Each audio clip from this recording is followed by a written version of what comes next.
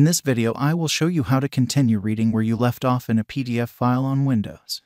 When you open a PDF file in most PDF readers, it opens to the beginning of the file, no matter what page you were on the last time the file was open. A number of the popular PDF readers have a setting that allows you to continue reading where you left off in a file the next time you open it. In Adobe Reader, to set this up, select Preferences from the Edit menu.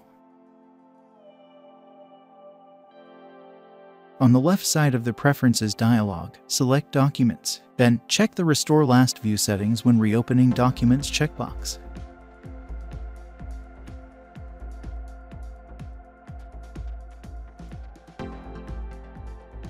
Now, when you reopen any PDF file, Acrobat Reader will jump to the page you were viewing when you last closed the file. Another method is to just click on File, then click on Reopen PDF from last session.